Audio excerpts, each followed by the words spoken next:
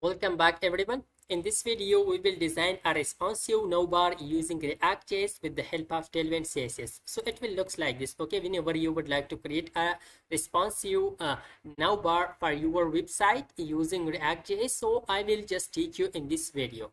Look at it will looks like this whenever you expand it. So it will looks like this for mobile devices. Close it back. So let's do it. We will use React.js with the help of Tailwind CSS. So I have opened the React.js. Now let's write our code inside React.js. I will create a separate component for the navbar. Then I will import that inside after JSX. So let's come here to the components folder, right click on this new file, and we will name it navbar.jsx or AFCE to write the default code. Now inside this, I will just write my code. So let's change this to navbar, and down from this, we will have a div element. And inside this div element, I will create now the navbar elements. So first of all, we have a logo and we have the elements, okay, the links. So let's design that. This is just for the logo design.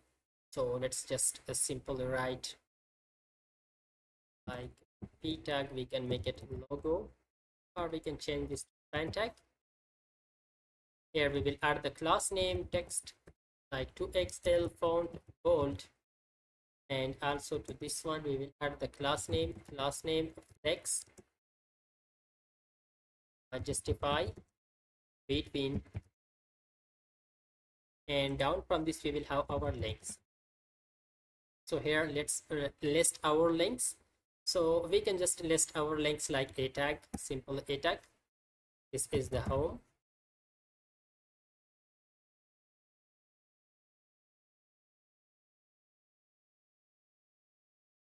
Contact,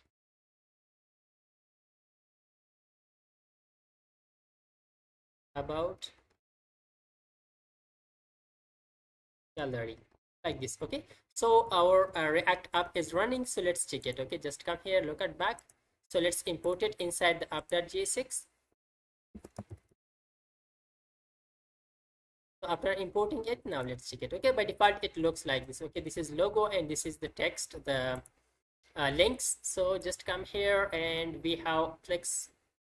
This is flex, not spelling mistake, justify between. So now it will looks like this. Okay, at the right side and at the left side.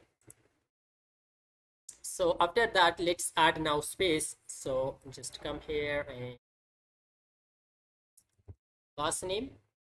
Here I can add bg do 500, and just come here and add here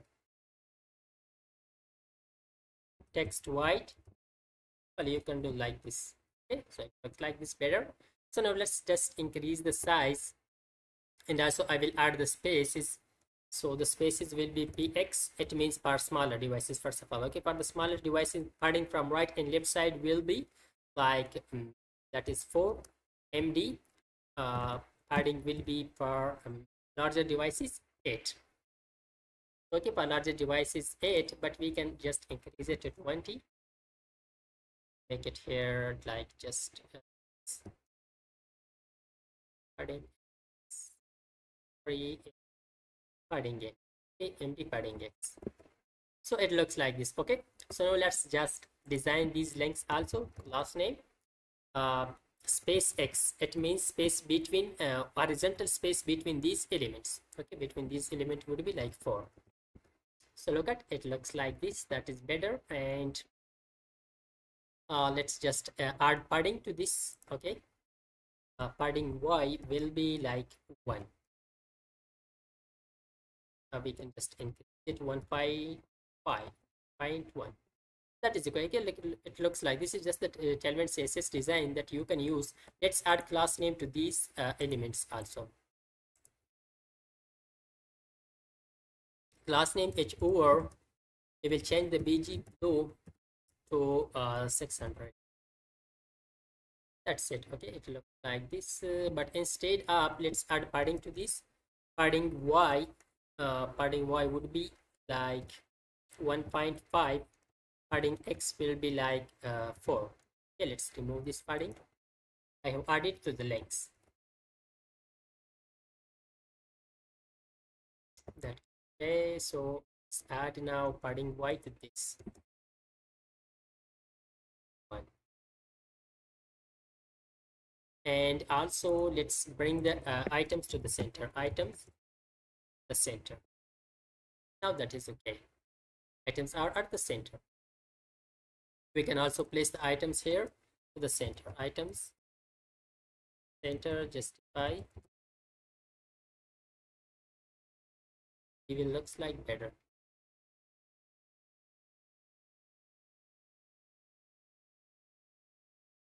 So after doing this, now let's move and make it responsive. Okay, we have created this design. Let's make it responsive. How we can do that?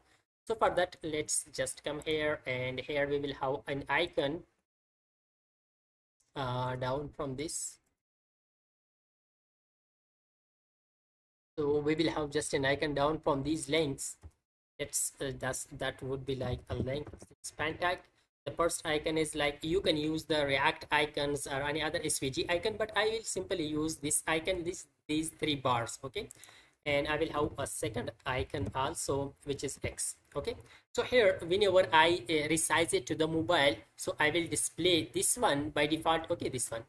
So whenever I click on that, so then I will just display this one. So let's first of all add class name to this. This will be hidden for a mobile device, for medium devices. So MD, by default, this is hidden. And MD, sorry, by default, this is hidden. Okay, so just come here, hidden. That is okay. By default, this is hidden. Black. MD hidden. Okay, for medium devices, this is hidden, and also this one. MD hidden. Okay, so let's now decrease it. So again, we can see those just for mobile devices. Let's go back. Okay, we cannot see those for tablet or for the desktop devices. Now whenever we will just hide these links on mobile devices. So how we can hide these? Let's just come here, and here I will add for mobile devices, they would be like hidden. MD black. That's it. Okay, this is the code that you see. Let's do it. For mobile devices, we cannot see those. Look at. Okay, so now for these links, by default, we will display this link. Okay, so this should be hidden. So we will add a state variable. Okay, to manage this.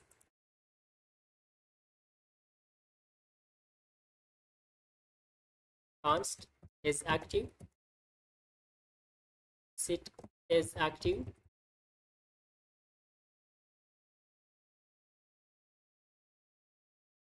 So by default, that is false. So just come here now.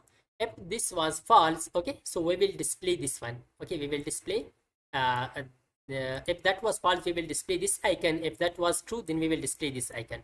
So let's do it. Okay, just come here, and let's wrap our code through curly braces, and also add these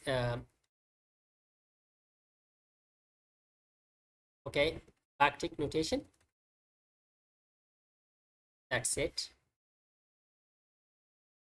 Okay, I have added that. Now if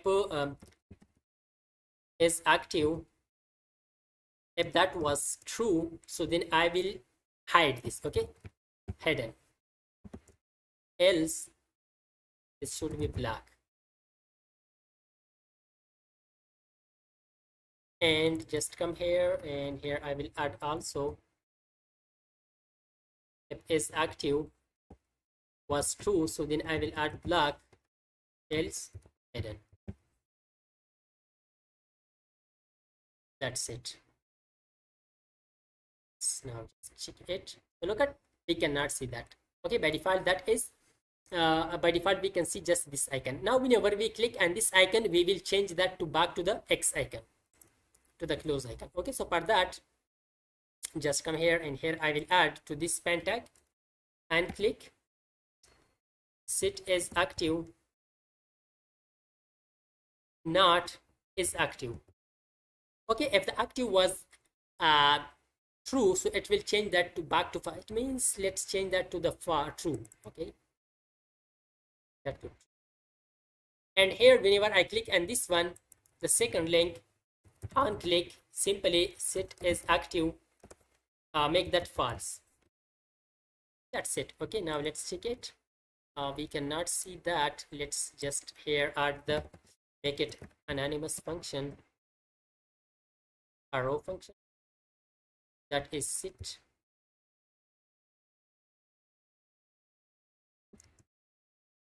That's it. Let's click this. So look at that has changed. Back click it, click it. Look at, you can see the changes. So now whenever we click this, so we should display the links for mobile devices. So for the mobile devices, just come here and down from this, here we will have a div element.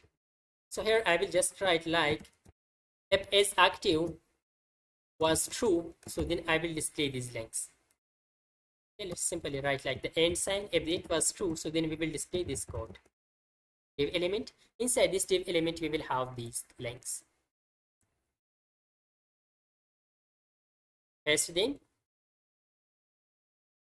And now let's add classes to this div element.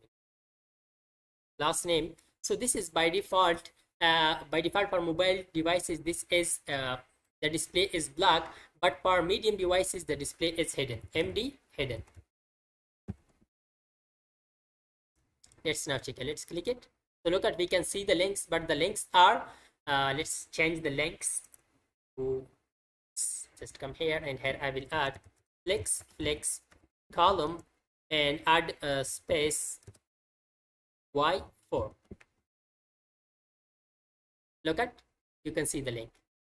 Take it back. Look at, that has changed. Back, you can see that. That was simple. You can also add here, change the text color. Let's change the text color to white, text white. And also what else we need to add is that to add margin tab. Okay, margin tab would be like, margin tab would be like 4.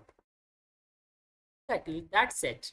Look at, take that back, like that. Look at, it looks like this for larger devices, for smaller devices. That's it. Okay, so it was all about a responsive navbar using React.js with the help of Tailwind CSS. Okay, that was very simple that we have created by using React. So if you like this video, don't forget to subscribe our YouTube channel. Thanks for watching.